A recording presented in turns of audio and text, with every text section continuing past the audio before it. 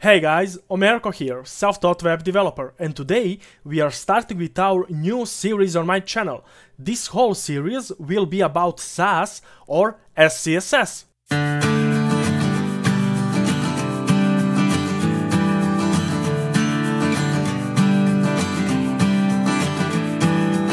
In this series, we will deep dive in it and see what it is, how to use it, compile it, and also each main feature that offers to us. Before we start with SASS or SCSS, we should first install one tool that we'll use through this series. Tool is called Prepros, and it will help us to compile our code into CSS, and that way our development will be easier and faster. This Prepros is free to use and we can just download it. I already have it installed on my machine, but I will download it and install with you together. So you can see here the button download free unlimited trial, and we could just download it. I will download it for Windows as that is my operating system.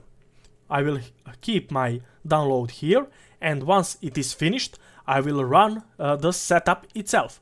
So I could just go run here, and Prepros is smart enough and it will just install itself in the background. So you can see that it keeps installing, and once it is finished we will have Prepros on our machine. Also, you could buy a pro version of Prepros for $29, but Prepros itself has this unlimited trial version of it, so it could help developers in development.